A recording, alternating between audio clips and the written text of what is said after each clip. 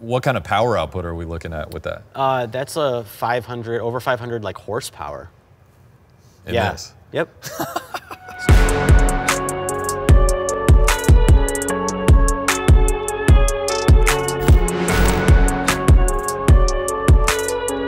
Welcome to Build Biology, and today we got a really good friend on the show, our buddy Rywire, with the S2000 build that's pretty much unlike any S2000 I've ever seen.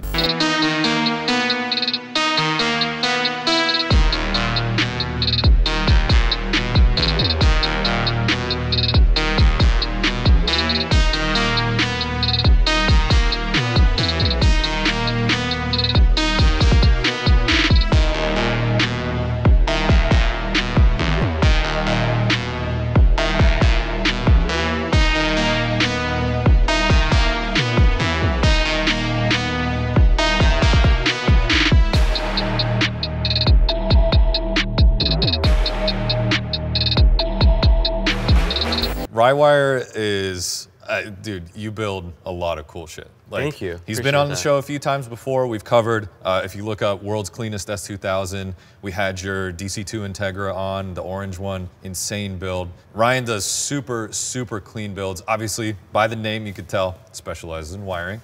But like the breadth of the stuff that you build is sick. Like you got a 997 GT3 RS, yeah, and an Integra, and a Civic. The Civic's really the coolest one. Yeah, the Civic's probably my favorite. And that was on an episode with you guys as well. We did a little drag race. I raced against Downstars, one of his cars. It was just, you know, you just mess around, Yeah, right? yeah. So obviously we've done a lot with Rywire, and you even wired Vin's S14. We go back, but today Rywire's brought a different S2000, like a really, really different S2000. Right. Kind of a first for you. So let us know, like, what is this? What'd you bring here? So what I brought was an 07 S2000, but it's electric converted. I really wanted my first rodeo into EV to be something that's my own build, because it's kind of hard to just take an order from a client and be like, sure, we'll build you an electric car. And I literally have never done one before, right? Gotcha. So I just wanted to kind of experiment and get my feet wet with something. To be honest, the first time when I was kind of putting this together, I was like, there's no way in hell I'm gonna like this overpowered golf cart.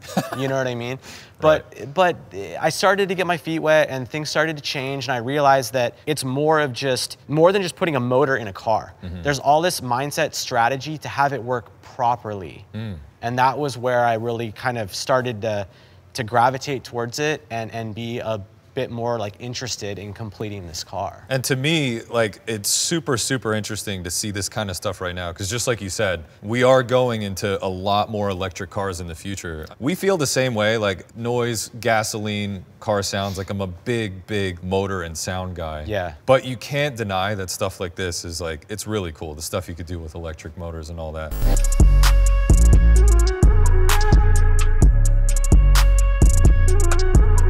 Dude, look at this thing.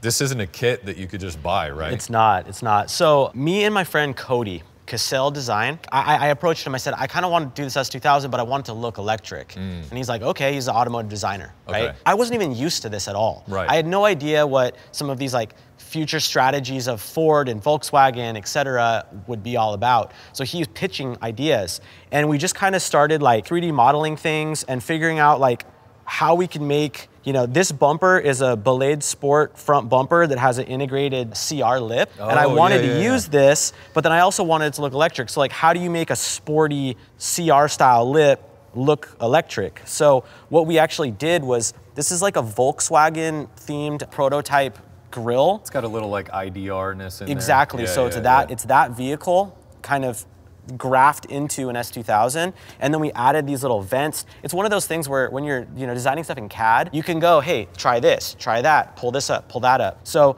what we ended up doing here is we made this, he 3D printed this piece, and then we grafted it in. Dude, that's like the merging of electric and rice.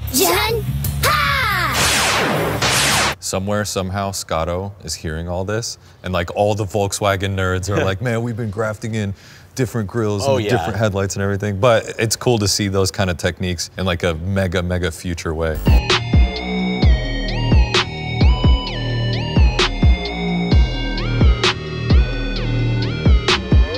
So the fenders, are those the stock width? These are actually slightly wider. Okay. This is Vicari design. They work a lot with Blade Sport, which Blade Sport's next door to me. So it's like they're an S2000 shop. Yeah. So Alex actually got me this car in super rough form, and he's like, well, here's your starting point. So these are actually wider fenders that they make that come back to factory. So they're slightly wider, and then I said, you know, what wheel specs do we use, right? And he said, this is the wheel specs that we use for the fender. So it was almost like a formula, but then making it look different, right? Yeah. So I actually got with Vicari again, and they were like, we can make custom rims. And I'm like, okay, well, I don't know what I want it to look like. So go back to Cody. He's like, what do you think of when you think of an electric wheel? I'm like, something pretty low drag coefficient, I guess. Right, yeah. So then we started going that angle, and then realized that the stop techs are gonna get covered up. And so I'm like, well, so a guy at Blade Sports was like, have you ever seen this 996 turbo wheel where a guy literally like lopped a spoke off? I've seen that And I'm online. like, that sounds freaking terrible, but I gotta see it, right? Yeah. So then he showed it to me, I'm like, it's terrible, hate it. So it was a joke. I put these, you know, I'm like, let's build these wheels, it would be hilarious. And when we were getting them made, the people doing the wheel were like, oh, it should actually balance okay. And I'm like, whoa, it's not gonna balance. Like, there's no way, right? When we got them, took them to the shop next door, Ruin Tire Center, is literally next door to me. They mounted them, balanced them, and I'm like, what did you guys think? They're like, there's like 3 weights right here, and they're fine. Because they cavitied out the opposite side and did it really thin. So there's basically like a counterweight. Oh, so like mathematically, like right here. Yep. Like around there, it's that same cut, but on the back side of the face. Exactly. Oh, dude, so that's that crazy. cut, they just moved it over, cut that section out. That's really smart. And it worked. I'd say the real only downside about these wheels is they're probably a little bit heavier than they could be. Sure, yeah. But I mean, really, the honest truth of it, this car's not a race car. It's a street car. Sure. The forward-thinking thought is that when I kind of gotten all the exposure, if you will, done with this car, I'm just gonna kind of street drive it, daily drive it back and forth from the shop to my house and just put some miles on it. Yeah. And kind of learn where I can improve. You know what I mean?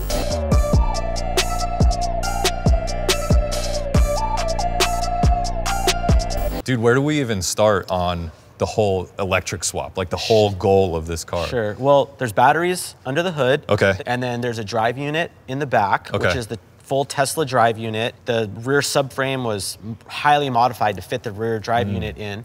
And then we have like some electronics in the trunk. Okay. So I guess we can kind of start with the hood. Yeah, let's pop the hood to Pop start. the hood.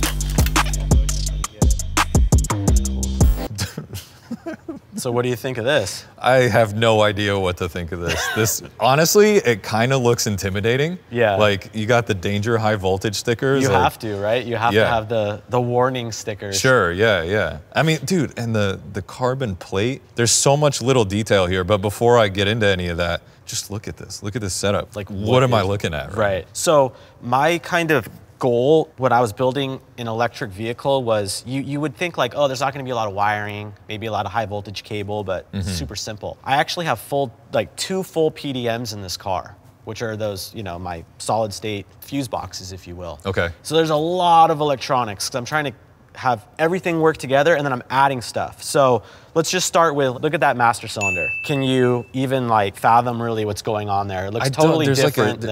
Is that like a stepper motor on there? Yeah, like, what's going on? So this is actually, there's like probably 4 or 5 cars that are factory production with these Bosch iBoosters.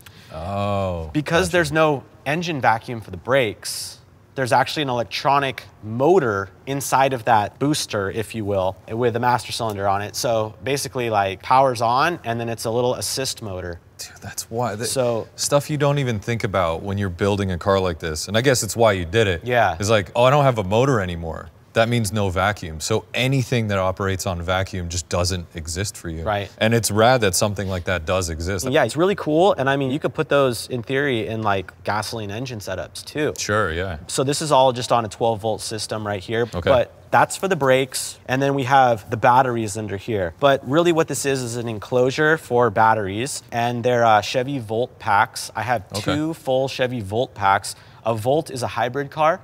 So those batteries are basically like an LG Chem construction. So like kilowatt hour on these packs are only together, it's only 38. So when you're talking like a Tesla with a P100D of 100 kilowatt hour. Okay. So really the real estate was the biggest challenge in this car. There was certain things that I wasn't willing to sacrifice. Like I wasn't just gonna like fill my trunk up with batteries. Sure. I wanted to be able to actually have like room in my trunk. It was just a roller coaster ride of how I wanted it to look to how it kind versus compromising, yeah. Lots of compromise. But going back to the kilowatt hour real quick, is that's more of a amount of battery charge you have, or is that a power output it's thing? Pretty much, it's kind of both. It's really just like the longevity of, you know, how long I can really drive the car. If you are racing, it's gonna deplete very quickly. Of course, yeah. Just like, but you know, you're talking like when you're just babying it, whatever, you're getting like 100, 120 miles. What kind of power output are we looking at with that? That's a 500, over 500 like horsepower. Yeah. Yep. I see, very interesting. I want to talk real quick. There's a little detail. I think we talked about this at SEMA for a minute. What's up with the little cactus? The cactus was the carbon company that I used. Cactus Composites, they do all these composite carbon fiber. I kind of designed it and then I shipped it to him and then he shipped me back these completely done. And dude, the quality is pretty unreal. Dude, it's crazy looking. It's like a dry carbon on the bottom. It's super stiff. There's no like flex. It doesn't, you know, wobble at all. And also, if you're gonna do anything futuristic looking, gotta hit that shit with the honeycomb. Yeah. Honeycomb carbon. I know, I was like, let's do the honeycomb. That's pretty hot. And even though like the shape kind of goes with the diamonds, and I'm like, well, they don't have diamond carbon, so I guess I'll do the honeycomb. It just kind of flows, right? I'm super, super into that. So all that energy has to go to the back wheels somehow, and I'm super curious to see how you accomplish that, because there's gotta be some kind of crazy shit going on. So let's flip this thing around and take a look. Way. Left hand down. Okay. Kill it. All right, so now we're on the back side of the car to find out how all of that stuff under the hood translates to doing whatever it needs to do to turn these at 500 horsepower. So is there anything in the trunk? There is some stuff in the trunk. Can we see take a that? look? Yeah, of course. Oh, shit. Oh man, this is like some Nopi Nationals type shit almost. You know what I mean?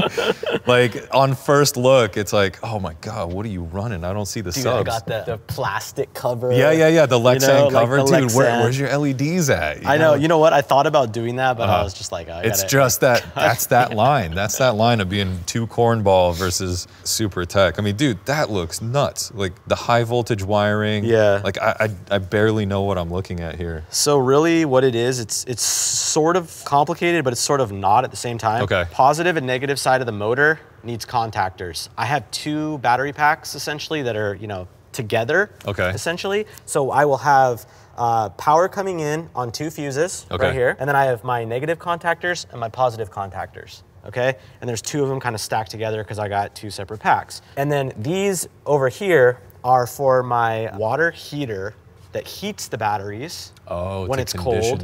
Because here's the deal, batteries are happy within a certain range. So in the morning when you turn on your car and it's cold outside, you know, or it's really cold outside if you live somewhere where it's freezing temperatures, you need a heater to turn on the temperature of the water to get the batteries happy, right?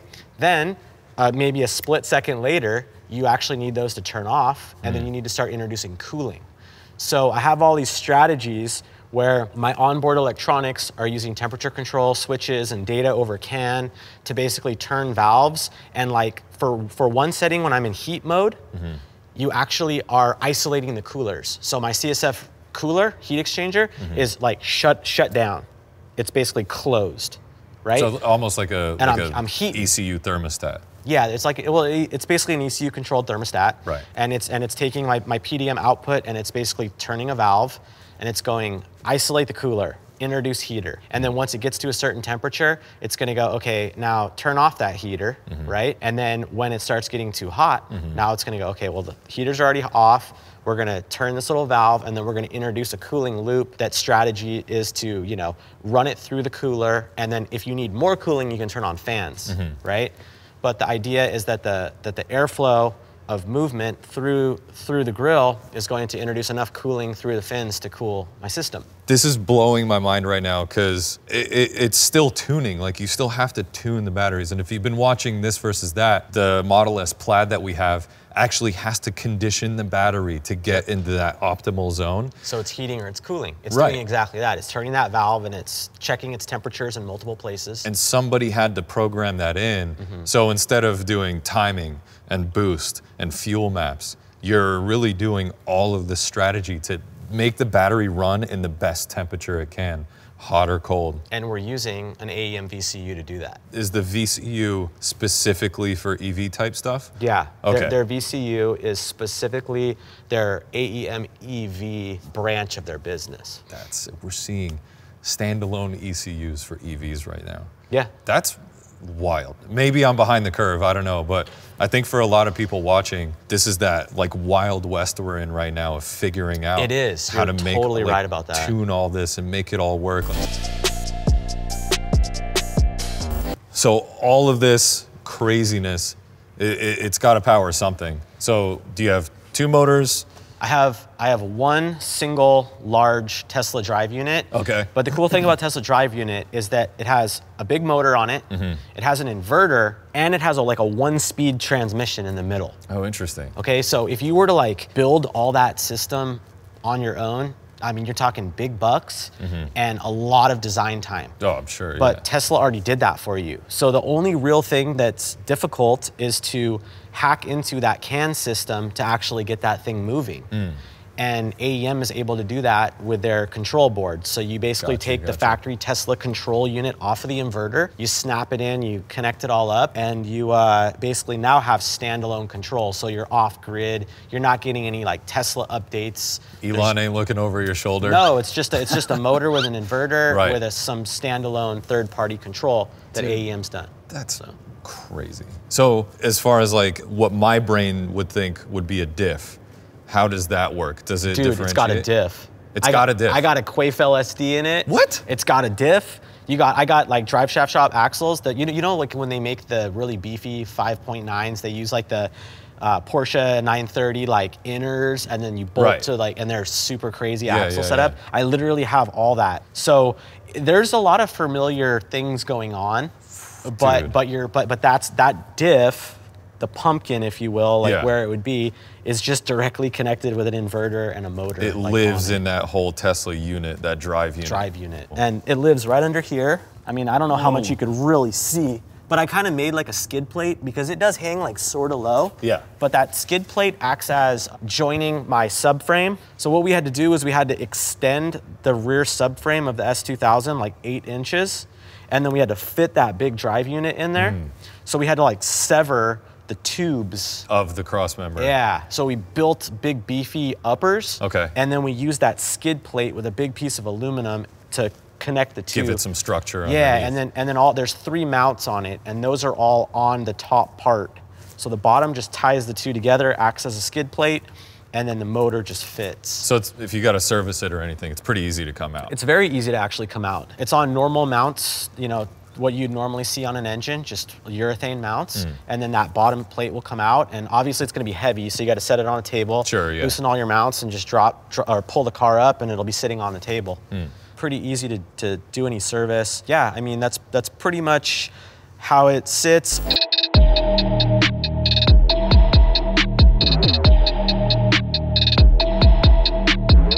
So speaking of same as factory, I'm looking at this interior and there's some hot parts you got in here. Like the S2000 interior on its own is really good, but dude, can you let us know about this, the tonneau cover? That tonneau cover is actually an S2000 factory piece. The CR uses it, and it was just really hard to get. I think it's probably about 10 pieces to order everything that you need. Dang. And it took probably like a year and a half, just pieces coming in, like 1 month I'll get a part and get another part.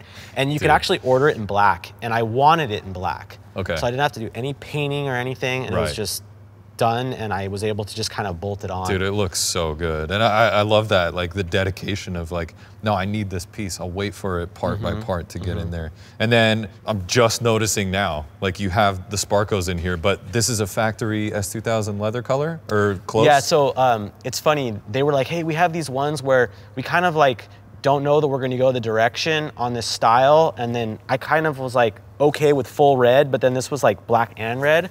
And I'm like, I could dig it because I have the same kind of textures in my car. Right. And they're like, yeah, you could take that one. I'm like, cool. And then I incorporated the red into the stitch. Okay. So this is all wrapped in Alcantara. It's so clean. Right, and then the Sparko steering wheel is also Alcantara. Yeah. And then like, yeah, that was cool. obviously that's pretty different from a factory. Last minute, I got that piece, that little controller from a shop overseas. Just had like a little simple selectable knob, and I'm like, oh, dude, when you turn on the key, it illuminates and everything. So it was perfect. But Cody, I was like, yo, last minute, we need to figure out a way to make this like super dope. It has to be a focal point. Yeah. Because everybody's gonna be looking at the shift. Of course, like, that's where you're gonna look. Oh, it's an electric car, what did you do there? Yeah, yeah. So he 3D printed this. We kind of designed everything, and it just kind of snaps together just like an OEM piece. Yeah. And it's just a simple gear selector. And then the dash, S2000 dash, one of my favorites. But obviously, you're not dealing with rev counters and a different kind of speed sensor and everything. So can we turn it on and see what you got going on over here? Of course, yeah. So it just kind of wakes up. BC Moto helped me a lot with the programming. I actually was able to, he has an AEM dash as well. And he just uploaded his map for me. We did a couple. Dude, what are all those numbers? Oh, so you got all your different temperatures. I'm guessing that's battery temp. Yeah, there's a battery temperature section. There's like my 0 to 100 charge. We have power level, essentially, like that sweeps up for the power in kilowatt. And then like the high voltage. Right now I'm at like, I'm pretty full. It's like just under 400. And then my throttle position. And then we have like a gear indicator, and then I can put like regen on. It's a 1-speed transmission essentially, direct drive, and it spins up to about 18,000 RPMs. Oh, so you're kind of limited with top speed in theory, because you got 1 speed. Right, right. It goes all the way up to. What's the top speed? Probably whatever a Tesla top P90 speed is. Or something like that. Yeah. Okay.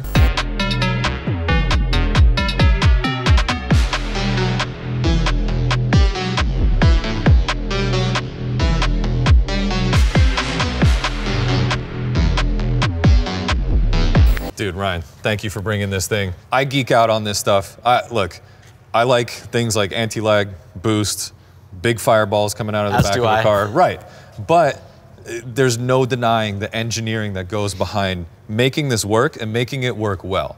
And we're gonna be seeing more and more of this stuff. So for me, it's really, really cool to just see the beginnings of it. And like, it's one of our buddies doing it. I mean, are you gonna be daily driving this thing? Yeah, definitely the goal is to just drive it back and forth to work and put miles on it and like learn, gather data. Like this is V1, you know what I'm saying? Like I haven't done these cars before really. For a first rodeo, dude, this is super on point. Thank you. Props to you, man. This is the craziest part to me. Ryan rolled in this morning, had no idea he was right behind me. All you hear is like, it sounds like someone's walking. It's, okay, it's got a little something.